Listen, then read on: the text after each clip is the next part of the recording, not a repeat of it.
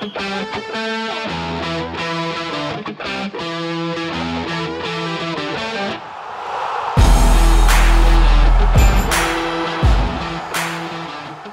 today's episode, we're joined by former Division 1 soccer player Bernhard Bratsberg. He started his journey back in 2019 and graduated this year from St. Peter's University, located right outside of New York City.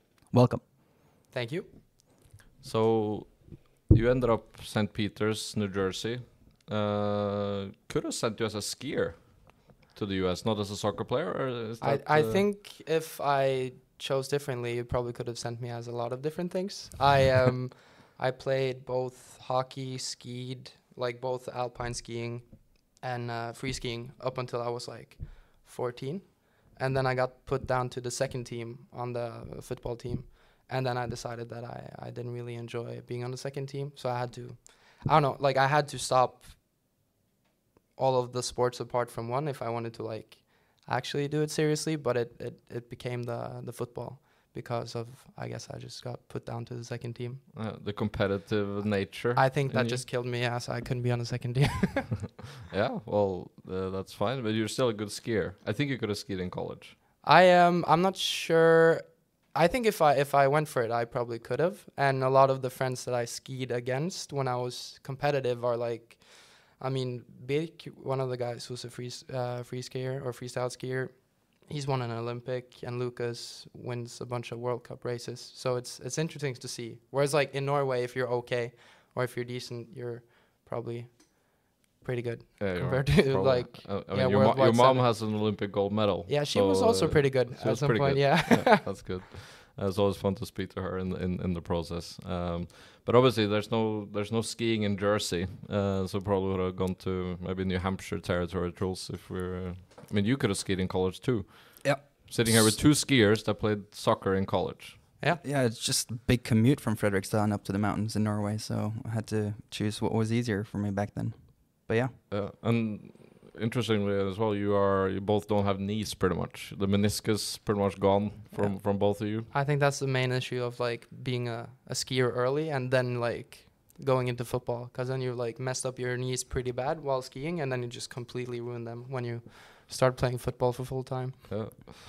All right, but we'll dig into your to phase one here, talking about you choose your football, soccer, and then that becomes your main sport, and then you want to go to the US. And before we go there, your English, by the way, it's very good.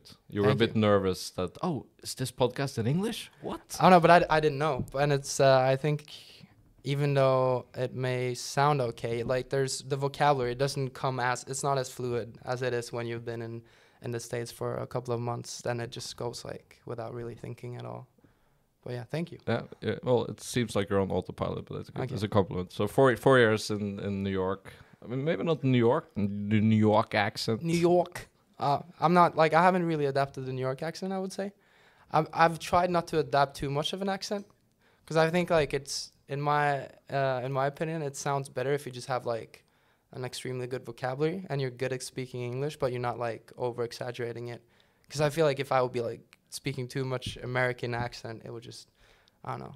I am Norwegian after all, so I think it sounds okay if you have like a bit of Norwegian accent on it. So a little bit of a little bit, like a tiny bit of Petter Solberg in there, but like still with like good vocabulary. I don't know what you call it in English, but in Norwegian we call it air condition. That's a legendary quote there from him. But I can't remember how we got in touch, but we ended up in touch when you were in high school.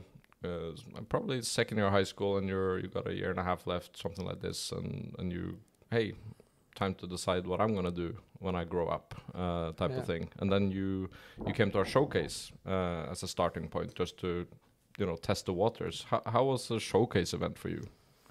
I think I was a bit nervous, because at that point and also later on in my career, I had a lot of injuries.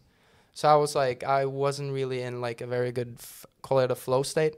So when I got there, I think I was like probably like half injured, hadn't been playing too much. So I was a bit nervous, but it was also a great opportunity to see how many, and also like what other people who's trying to do the same thing as you want to do, which is going over there. And then you also got to meet some of the coaches.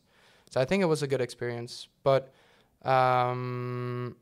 yeah, we talked about it before we started recording, but I can't remember if I decided on a school like after the showcase, or like if the showcase was the reason why I chose the school that I did, or if it was...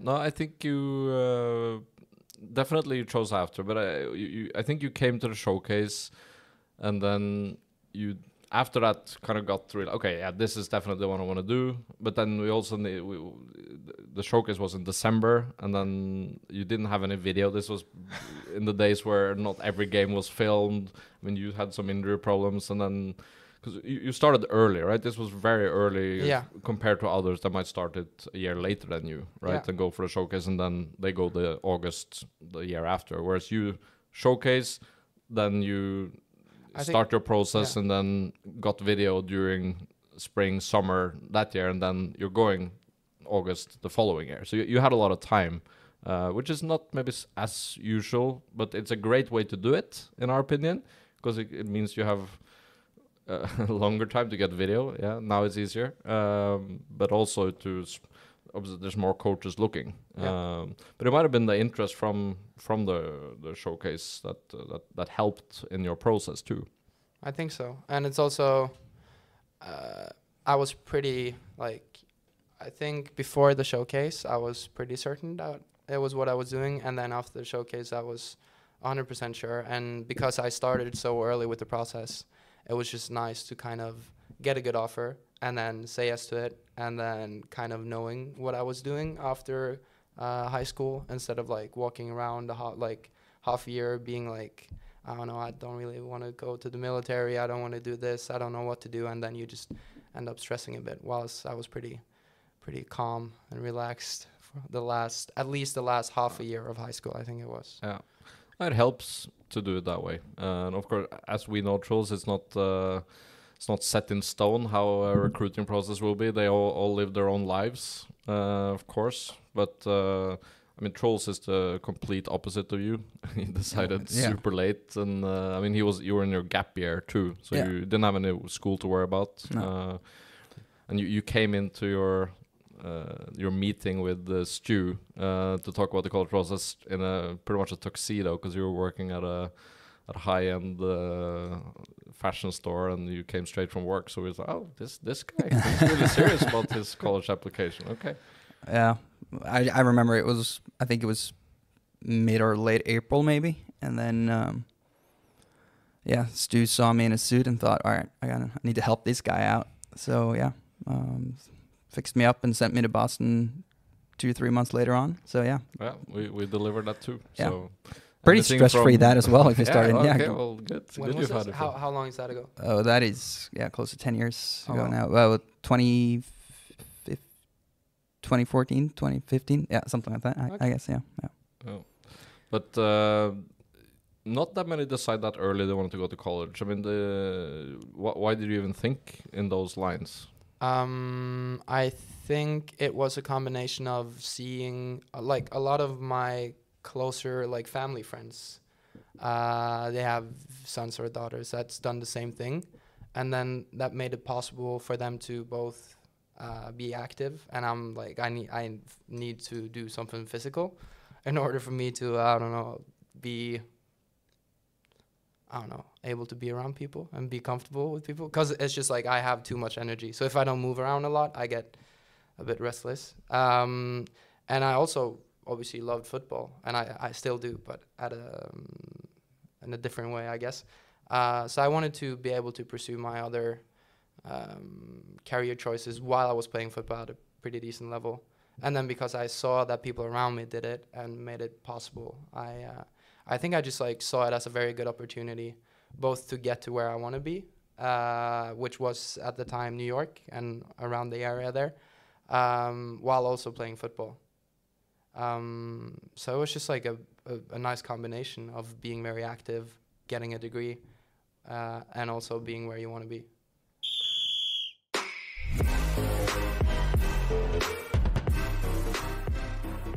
So you got some advice and help from others in your circles, and Mikkel Røisland and the family, and good friends of you and the mom and dad? Exactly. I think it was like he helped me a little bit, but I think that was the reason why we worked with you, was because we needed some professional help as well, because there's a lot of paperwork. But at least I asked him a bunch of questions, how it was and how he felt about it, and then I don't know, that made me pretty confident that this was what I wanted to do. Yeah. So yeah. And I mean, your shortlist was New York area, California or Florida, and he was down in Florida on the beach, so it ended up a slightly different beach than the one in New Jersey, but still an inspiration, of course, to see how he did. Yeah, I think so. And it's also that like I've been playing with Mikkel Herman, and I kind of knew where he was at when it came to like the level, and then it was also comfortable to see that if I played as good as I knew I could, I would kind of handle the level pretty good. Yeah, but because you played third division in Norway's fourth tier. I mean, you were a good player, Bernhard. I always liked how you bossed the right side on the field as a very offensive wing back. You were great. Technical, very good. Physical, I think I was pretty good when I was a bit younger, before I got like all my injuries and stuff. And then I wouldn't say I was terrible when I played in the US either, but there wasn't too many games that I had the possibility to play because of injuries. But I remember when we put together the video, as like the first position I had was like right back, and then it was right wing. And I think the first feedback you sent me was like, yeah, this video's incredible, but there's not one single defensive involvement. I think your coach might want to see that if you're a right back. But I think we ended up with like one single defensive involvement in the video. Yeah, I mean, Coach Richens wanted something, a spectacular attacking threat from the right-hand side. Apparently. Yeah. Well, that's good. But deciding on a school, I remember it in the end when we got all the video, we got it to show who you are, including some tackles, and then but it was a pretty straightforward case for you, because they came in and we got a good offer from them that suited you, and then voila, it was, hey, this is good. Yeah. Wasn't it? I mean, that's how I remember it. Yeah, I think you're right. And also I think it's a bit about who I am as well. It's like I wanted to be close to New York because of the art and everything that I was involved with. And then I wanted to play D1, and then I wanted to get a pretty good offer, so I didn't have to pay too much for tuition. And all of that was in place. And then for me, it's just like, okay, I might wait for another offer. It might be better. But that's just not really how I work, I guess. If it's good enough, it's good enough, and then you try, and then you just decide on trying to make it as good as possible and work as well as it could, because all the framework is there for it to kind of work out. So I just decided that, yeah, why not? Let's try it. It's interesting because these, and with your roles, Truls, now with placing a lot of students. I mean, this happens. Not all the time, but quite often, because it's quite a tailored approach to finding a school. And of course, you listen to what you wanted, and here, of course, it takes time sometimes to find that, and there might be a lot of rejection also from, we speak to coaches and at schools that could be a fit, at least on paper, and what the athlete wants, but you also kind of want to shield the athlete from rejection. Yeah. So.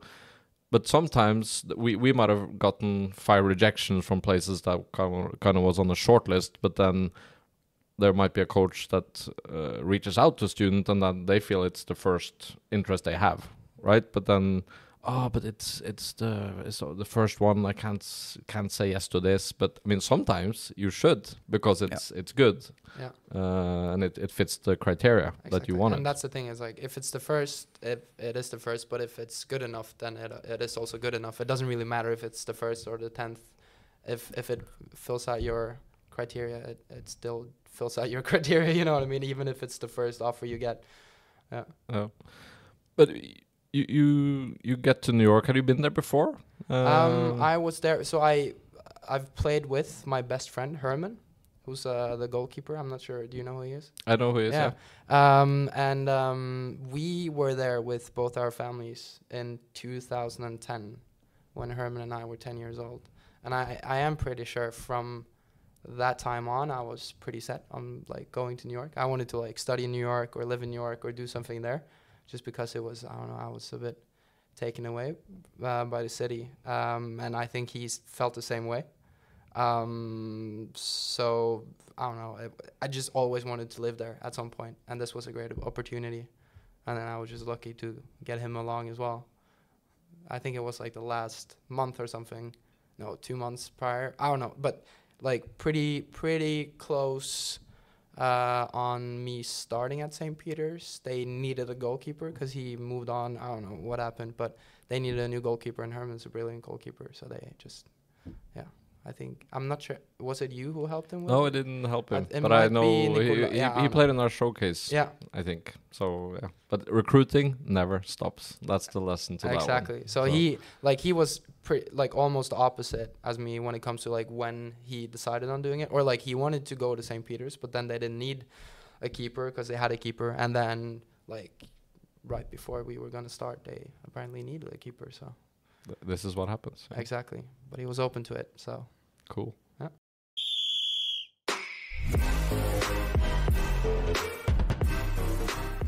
So we have to talk about the 2019 season, your freshman year at St. Peter's, because that was a kind of a national spotlight season.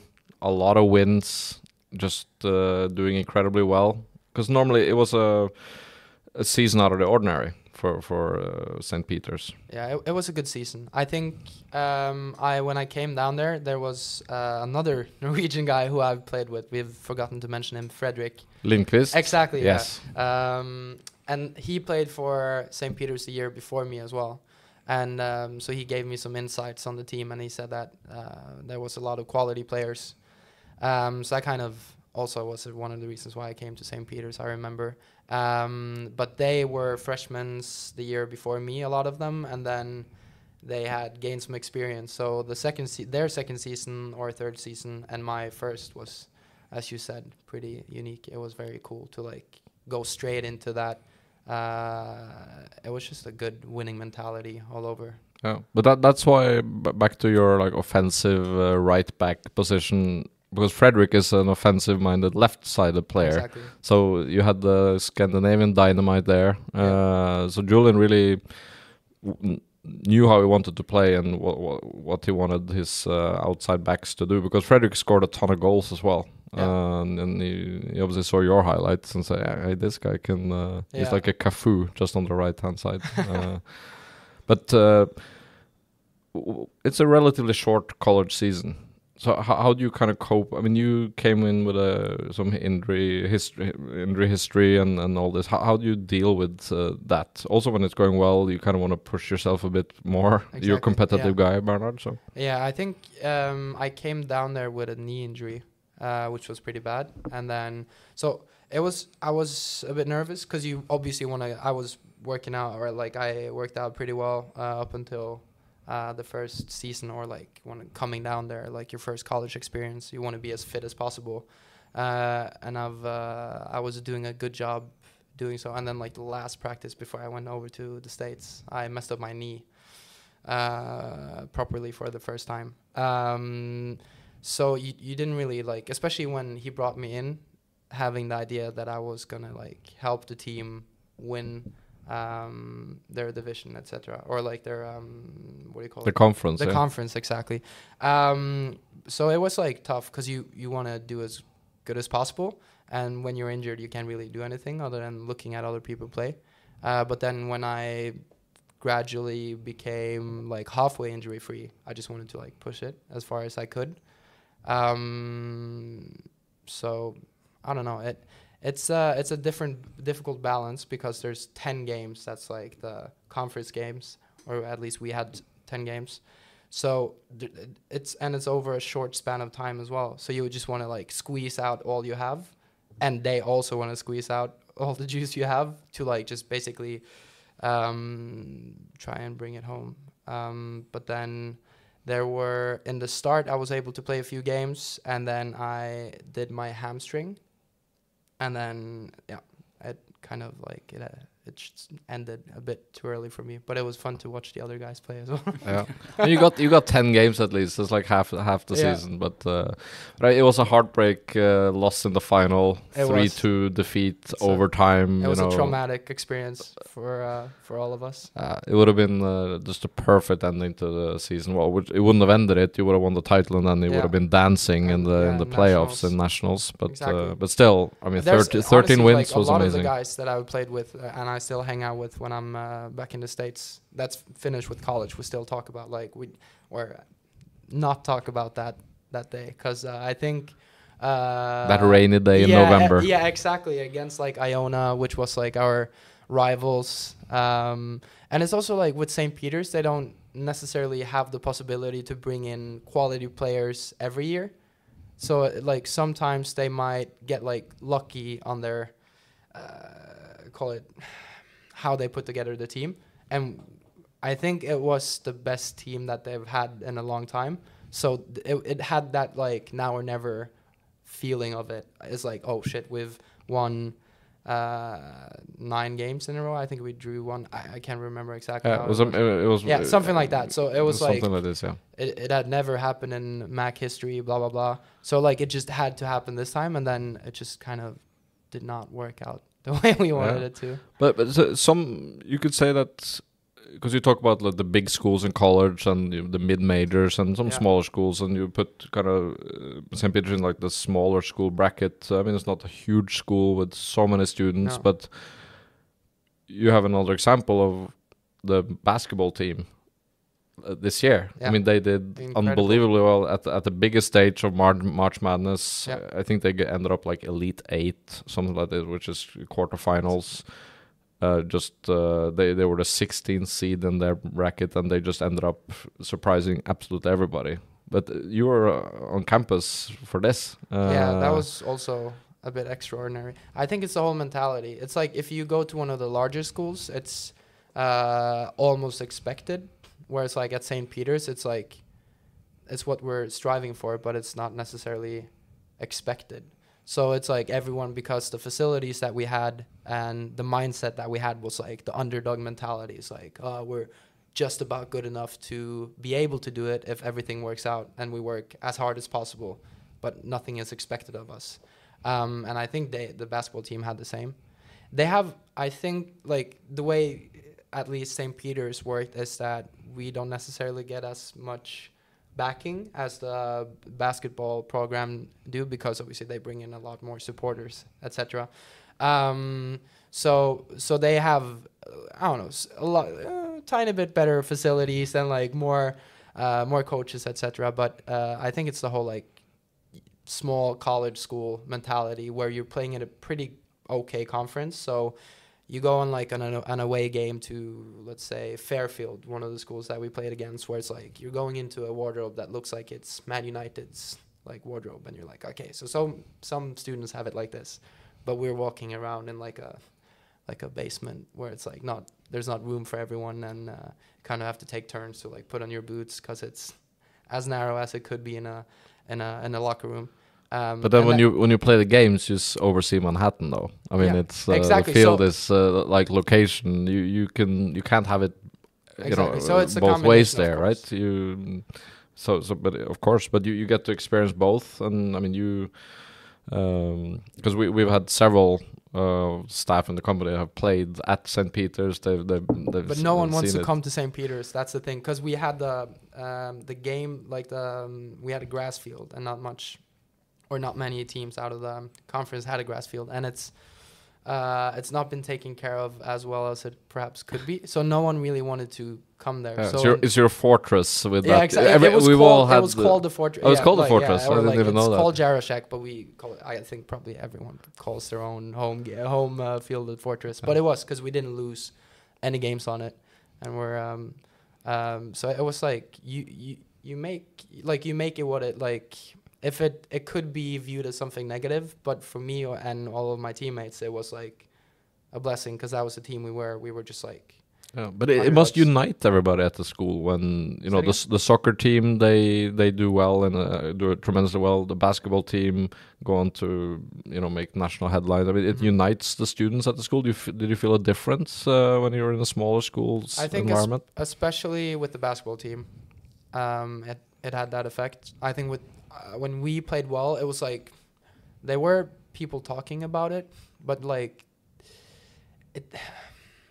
Basketball will always be bigger than soccer. It was like you had like news trucks all over the campus, and it's a small campus. So I was like dodging like people with reporters with mics all over the place, and it was like everyone. Like I was walking around in New York and like looking at one of the games, and like everyone knows about it. Like because the college basketball program down there is like so big, so like. Regardless who you are, you don't need to like really care about college or basketball, and you could still know that like St. Peter's made it to the nationals. Like last. It's USA Today headline news. Yeah, pretty much. To put that into perspective, I think many think that maybe college football, college hockey, and college basketball is even bigger, than the NBA, NFL, and NHL, right? So it is tremendously big.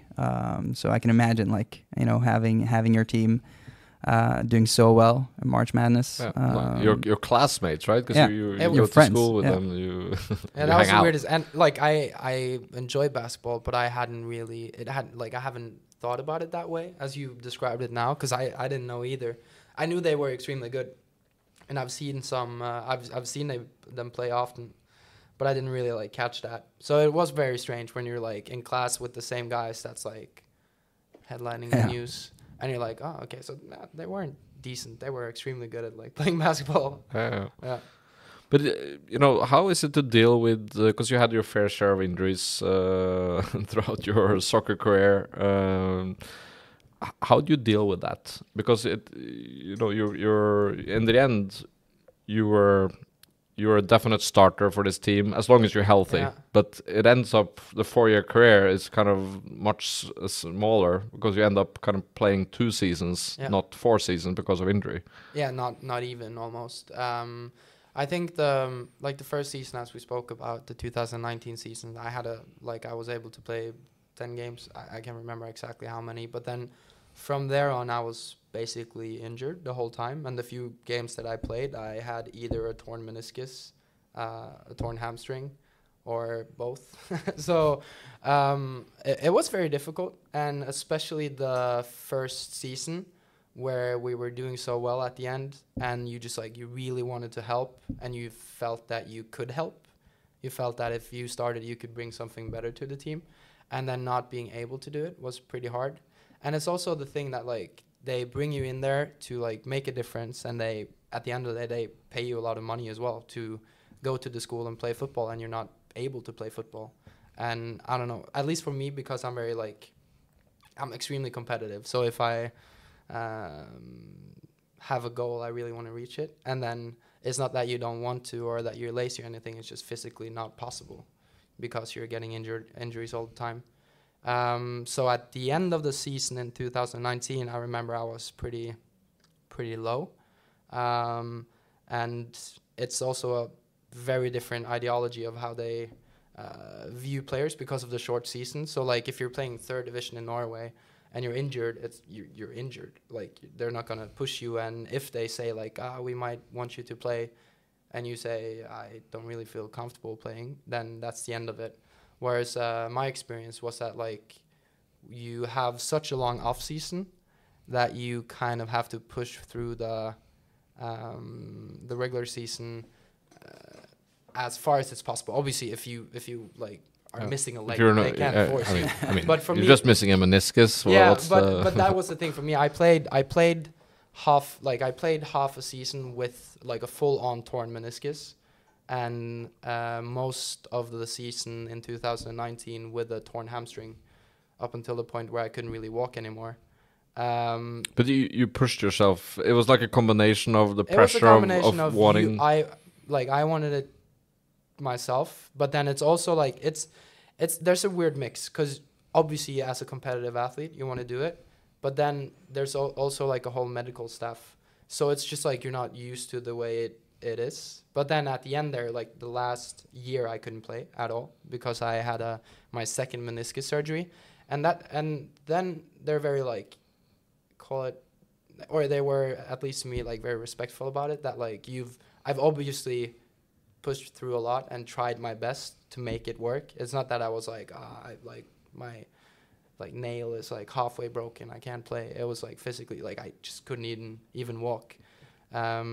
So they kind of like, I don't know, I felt like an old dog that they're like, they knew they were gonna like, what do you call it, like put away at some point. So they just like gave him a break, and I was like allowed free to now. Yeah, like almost that way. But yeah, and because I've like tried my best, I played a season with a torn meniscus, and I was eating painkillers at a perhaps not a healthy rate. So, and then at some point, if it doesn't get better, it doesn't work, and you can't really attribute to anything because you can't run. It's no, you need to be able to use your legs in the game, especially when it's quite physical as well in the college game at the Division 1 level, of course. But it was, I think, all of the things that, like all my injuries and everything that's happened on the field has kind of built the fundament of the experience that I had in college, which was a very positive experience. So it's like, if you ask me like what I was looking forward to before starting college, it was obviously there was going to be more weight put on like actually playing good football or like contributing to the team or like being a part of it. While it's like now what I've extracted from my experience on college level is it's just something that I never thought of. Or like I knew I wanted to go to New York because I wanted to pursue art and like be around where it happens and where it culminates, but I didn't know I wanted to like take it that far. And me not being able to play football kind of nudged me in that direction. So it's like a blessing in disguise, really. It's like it's one downside that kind of builds the fundament of all the other positives that I've taken out of it. Yeah, but you face difficult moments and you have to kind of pivot, right? I mean, you were there during COVID as well, you know, to throw that in the mix, and that's the word pivot. Okay, it's like all people didn't know what that meant before, but now everybody knows what that means. But that's a good example that you had to do something. Immerse yourself in something different as well, because you couldn't train as hard. You couldn't. I mean, you were sidelined for months at a time here. But you were all, of course, drawn to New York because of it's the Big Apple. You're an artist, Bernhard. That's what you are at heart, I think. And I guess it must have been quite inspiring to be in this setting, just waking up and say, oh, there's Manhattan. Yeah. How did you take advantage of the opportunity of the Big Apple? Because one thing is I go there, another thing what you actually do with it. I think I had to be a bit like, call it shameless almost when it came to I wouldn't call it networking, but to actually, because I didn't know anyone who lived in New York. Like the college that I went to, St. Peter's, is in Jersey, although it's only 30 minutes away from it. I mean, at the end of the day, we are either at school or playing football until like 6, or like, let's say you finish dinner at like 6:30. So if you think about it, the rest of the day usually gets spent in the bed by most of the players or the people, because we're pretty tired because we've been on it all day. Whereas like for me, I had a very clear idea what I wanted to do, and because I was so close, it just like it felt like not an option to not take advantage of it. So like pretty much every day I went into the city, like just walking around, like basically getting to know people, like walking into like stores and then randomly being places and then happen to talk to people, and then they're my friends still to this day. So it's very like, I think you have to push yourself out of, it's a very like cliche thing to say, but you have to push yourself out of the comfort zone, especially as like a Norwegian guy who's, I wouldn't say I'm like introverted to any degree. I like speaking to people, but still like going into a foreign place where you don't really know anyone and you don't necessarily speak their language as well as you speak your own. It is a bit of a leap, and you also have to, I don't know, push yourself to be in a uncomfortable situation there. But it's helped me a lot, and I've gotten to learn a lot of people that's interested in. I mean, you could think about it like making art and playing football at college is often viewed as like contrasts. So like I was a football player until 6, and then I was an artist from 6 till I went to bed. So I was either in Manhattan walking around looking like a fool from Norway, like talking to people, or I was in my apartment painting up until I went to bed. Yeah. And Dr. then- Jekyll until 6 and Mr. Hyde after that. Exactly. But it sounds like a pretty good life, though. It doesn't was. It was. I loved it, and I still like it. I finished studying now in May, so like this call it half a year is basically the only time I've had like full time disposable to making art, and it feels weird having like a whole day, like because I've been so used to having to plan like ahead, thinking like, okay, we're gonna have an away game this weekend. That means we have one day off on Sunday. I have to spend that full day painting, and then I know that I finish classes like at 2 on Wednesday, but we have like a day off then, so I have to like paint all day. You know what I mean? So it's like Be creative then. yeah, This is time it's like- management. but you get very good time management because you like walk around and you like you spend a lot of time, I don't know, trying to figure out how you could make time for painting. Yeah. Wow. But graphic design was your major, right? And that fits well. But not that many people just know they want to be an artist and paint, right? I mean, and you're very good at it. You have your own exhibitions. It's unbelievably cool what you've done, and I can see a lot of inspiration from your journey here. But how did the graphic design classes help you? I mean, did that shape you in any way or form? I think so. For me, I was very set on making art, like painting specifically, whereas the graphic design part was more getting a degree. And then I was pretty clear on not getting a degree of like fine arts, whereas like getting a more typical degree. Or, like graphic design is not very like formal, but it's a bit more formal. Like this is a more predictable field. Make me a logo. Yeah, exactly. I'll help you later. We'll talk about it. But so I think like most of the like my interest was outside of college, if that makes sense. So like I love playing football. I like graphic design, but like the thing that I really want to pursue was outside of it. But I still came out of college with like, I don't know, a degree, good grades, a couple of awards and things. So it's like it's nice to be able to do both, where you both have the bachelor in your bag and you have like security net, where it's like if things doesn't work out as you hoped it would with the art, you still have a bachelor and a good experience.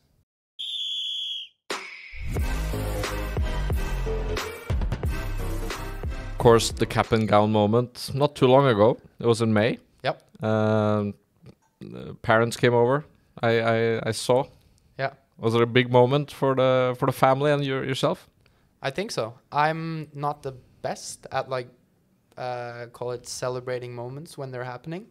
I'm probably not the worst either, but my mom, especially my mom, is extremely good at it. So for her, I think it was pretty, I don't know, weird to see her youngest son being finished with a bachelor. So I think they were pretty, I don't know. I think they were proud because, as I said, with the whole situation that like my main priorities was kind of making the art. So like getting through the bachelor and just having that in my bag was not as straightforward because I was spending a lot of time doing other things as well. But then when I was able to push through, I think they were extremely happy for it. Yeah. I mean, did you have time to really speak with anyone at home? I mean, your schedule was just packed from the start. Not here. that much. No, we did speak probably like once a week, and then like FaceTiming. I couldn't really like not do it because obviously I wanted to speak to my family, and my mom wouldn't allow it if I didn't. So it just I don't know. It felt natural. Every Sunday we had a FaceTime call, and that's the way it was. Between the brushes and the paint Exactly. strokes. But I am very like, I get very almost like so focused that I get manic with things. So like I could just forget everything if I don't, like my mom didn't call me, I would perhaps forget calling her. So I'm grateful that she did. I remember when I came over, this was before FaceTime, and I mean Skype was the thing back then, but it was not that easy to have to coordinate when you were online with Skype. But and I didn't have a cell phone my whole first year, I think. I just went with you look at me like, who are you? No. But this, It's different. remember that I'm older than you, Bernhard. So, but I called my parents. The first call I did back to Norway, right? And this was probably after like 3.5, 4 weeks. It was from a payphone in the in the area of the apartment complex where we lived. That I didn't even know there was a payphone there, but there was one. And then I called Collect, 1-800-COLLECT, which means they have to pay for the Do you accept phone call. this Do you call? accept this call? Yeah. And they did, and we spoke. But that was like it was like no news is good news. That's like the rule in our family. It's like I haven't heard from our son in 4 weeks this new adventure, but then there's a collect call waiting. Hope that's good news. I think they must have thought when they got that, but it was all good From news. county jail. No, I'm kidding. But I think that's a smart way to do it though, because I did it the same way, like once a week maybe, maximum. And I think talking to your parents or your family every single day might give you some more homesickness than you would like to get. So I think it's good to, understand that, my life is here, and then, once a week or once every 2 weeks, then telling them about your life here, and then they can tell you about life back home in Norway or wherever you are. So I think that's a good way to do it. I think a lot of people talk to their family every single day, and I think that might get them more homesick than they would like to. I think so. I at least it's the thing of like, for me, it's like I know that like my family, my home, everything, like you've lived there for now 23, but then 19 years, and it's extremely comfortable. Yeah. And like moving over to a new place with new people, with new everything, it's not comfortable. So like getting reminded that like you also have a life back home, which is 10 times more comfortable than perhaps where you are right now. And like being comfortable is not necessarily when you learn the most. So for me, it was just that like if I am one place, I can't really be two places at the same time. So I'm either like fully committed on being here and like dealing with all the challenges that kind of comes with being here, or I'm back home. And that was not even like I wasn't like, you don't even think about it when this is what you're doing right now, and it's very different to what you've experienced, and that's why it kind of demands your full attention. Yeah. You mentioned proud, and I think that's, I mean, you've done so many cool things, Bernhard, right? You've had exhibitions in New York as an undergraduate student, where you have a lot of pieces of art. People come and see what you've made. I mean, this is and all done through you just walking around Manhattan or I don't know, Brooklyn. How you must be quite proud of what you've accomplished with kind of your New York adventure, which is not done yet. You're going back there soon now. Yeah. I think yes, and also like it's not something that you like run around and think of all the time. For me, I have like perhaps, for example, now I just opened an exhibition, and then you have like a moment where you're finished with everything, all the preparations, and then you allow yourself to be like, okay, you know what, this is pretty good. I'm extremely happy with the outcome, and I've had fun working up until it. And then you just start thinking about the next thing. And I think at least for me, I try and find more enjoyment in the process of how I made it happen than of like doing it and then like being extremely happy for like 5 hours when it happened, and then being miserable for the 90% of the process. And then like, you know what I mean? So I try to focus on like the actually enjoying walking around and like talking to people or being in the studio and painting all day, and enjoy that so much that if it results in having a show, that's like a very big bonus, but it's not the reason why I do it. So like when cool things like that happened. And let's say, for example, now I'm probably going to have an exhibition in October in New York. And it's like, it's extremely cool that you get the opportunity, but you don't do it for the opportunity. It's more of just like you do it because you like it, and the opportunity is a consequence of you doing it so much because you like it so much that it kind of works out. And people must like what you produce. Yeah, I hope so. It seems like it, at least. So, and I'm happy for it, which is also like one of the reasons why I'm able to go back to New York and work with it, is because at least some people like it enough to buy it, which makes me happy. Oh, amazing. So if you can think back to yourself 17, 18 years old, after what you kind of the journey you've had in college, like what do you say to other 17, 18-year-olds that are thinking about this? I think, I mean, at least it's difficult to give advice to someone that's like in a very different headspace than yourself. But at least if you're going over there in a similar position as myself, not that you had to like, oh, I'm super focused in art, but just that you're going there and you're not perhaps thinking about becoming the world's best footballer. You're going there because you think it's a cool opportunity. I think just being very aware that the reason why I go there is not necessarily to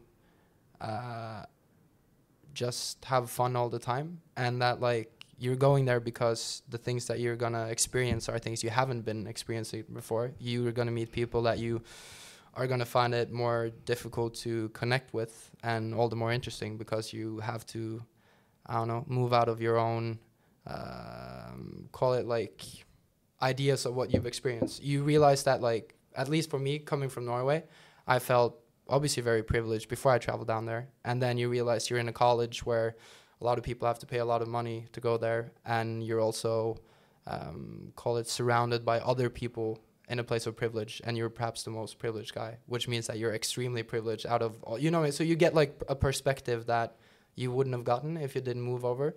And that's probably one of the things that I'm most grateful about, the perspective part, because then when you come back, you get to appreciate not only the people around you, but like the comforts of having a family, having a place where things are just, it just works, it flows. Whereas like when you go to college, you have to make sure it's not going to work by itself. So you have to like put in the effort, and that's probably the way it's going to be for the rest of your life as well, because at some point you got to grow up. And so you're grown up now? Definitely not at all. But I think I'm a lot more mature than what I was when I went down there.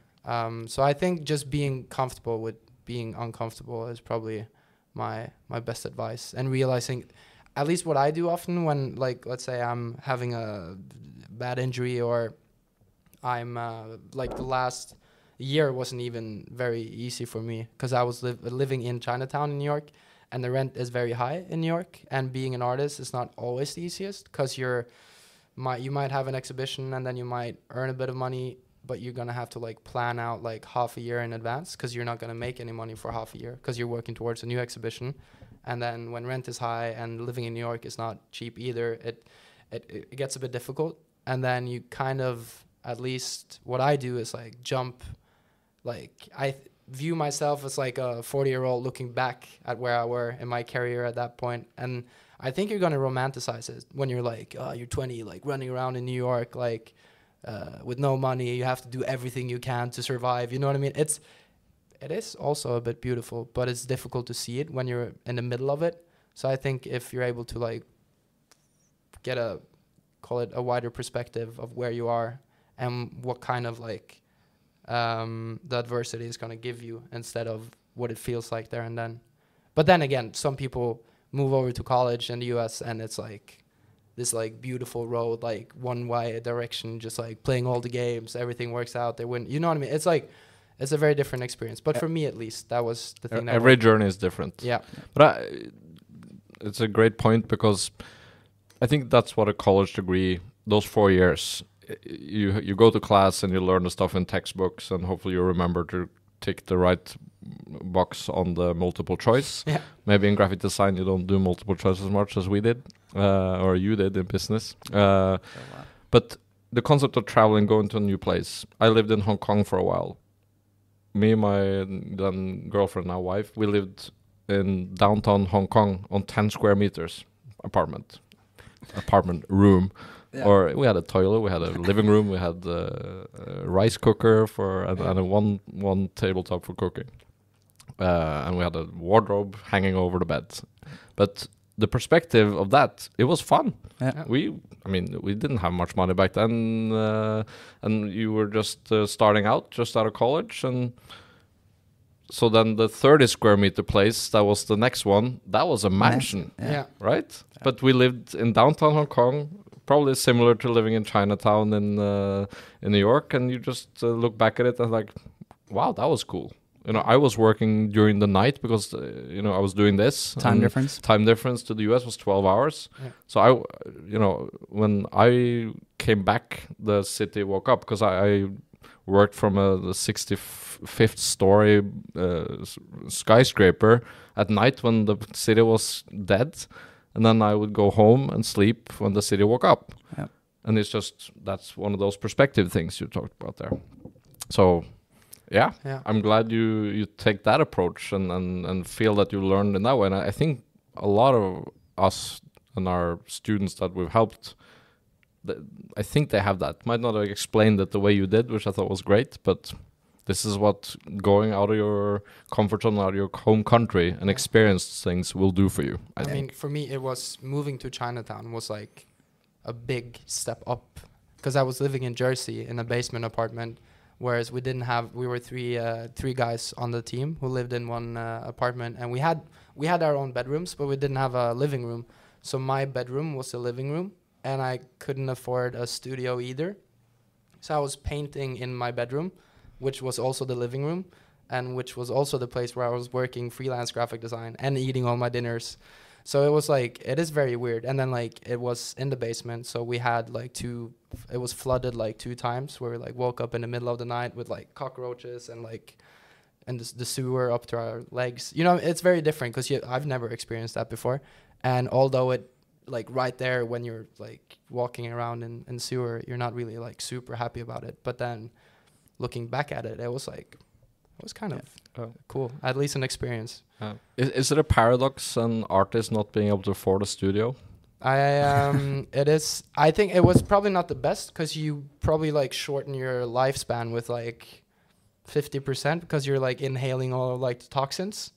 If you're like walking around and you're painting in your living room or in your bedroom, and you're also like looking at the unfinished painting all the time, and you're like, I just gotta work, you know what I mean? Because I can't look at this unfinished painting. But then now I'm working in I still have to travel an hour and a half to get to my studio from Chinatown. So I like commute 3 hours a day almost, which is like, you just have to take it because you don't really have the money to pay for anything in Manhattan. But it's passion, and you're passionate. Of course. Bernhard, it's been super interesting to talk to you. A different perspective than many, but I love your journey. And I'm gonna check out your exhibition, of course, and maybe put up one of these paintings on my wall. Then we'll see. I think you have to. We have no choice now. Yeah, but thank you so much, and good luck in New York in the fall, Bernhard. Thank you, Kim.